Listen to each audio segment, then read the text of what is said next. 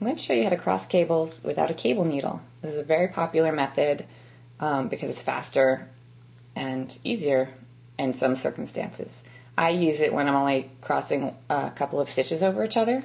I don't use it when I have 3 or more stitches. At least with my knitting, it's too tight to comfortably do it without a cable needle when it's 3 or more stitches being crossed over 3 or more stitches. So these stitches in my knitting are about to get crossed. These two are about to get crossed over this purl stitch. The purl will come behind and be purled, then these two knit. Usually with a cable needle, we'd stick them in and let them hang to the front to do this.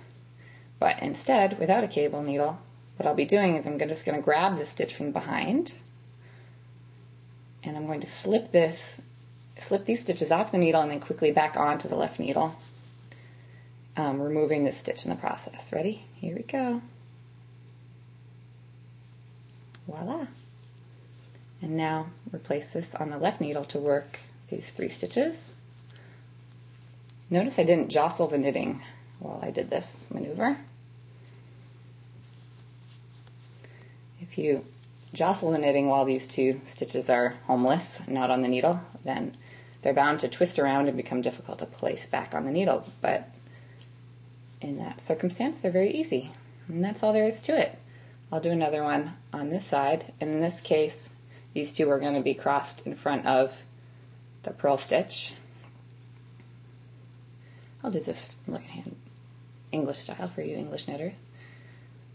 So coming in front this time to cross these 2. See, I'm reaching for whichever stitches are on the inside of the work with this right needle, grabbing them, slipping the remaining stitch towards the front of the tip of the left needle will just get slipped off and then back onto the left needle. That's always the case, whether you're but the only difference is sometimes you grab the work from the front and sometimes you grab from the back, depending on if you're doing a left or right twist. Okay, so here we go. These are going in front. Now I'm not going to jostle the knitting, so I'm getting it close to the tip so that it's easier to do all of this at once.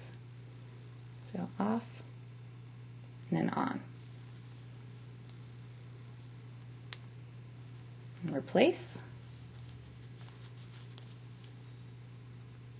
Then knit these 2. And see how they're all bunched together? That's one of the problems, that when you don't have a cable needle and you cram them all back onto the left needle, they get very tight together and can be hard to work.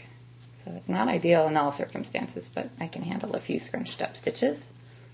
So knit 2 and then yarn forward, purl. Okay.